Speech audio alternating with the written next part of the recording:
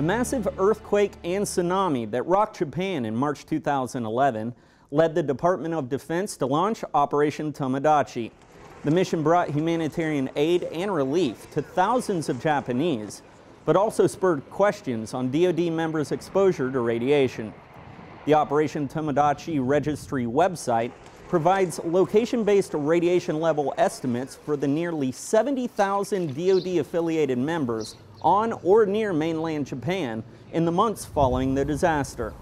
Officials believe no DoD members were exposed to dangerous levels of radiation during Tomodachi.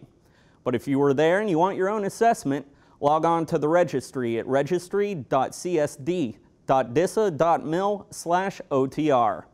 From Washington, I'm Sergeant Todd Hunter.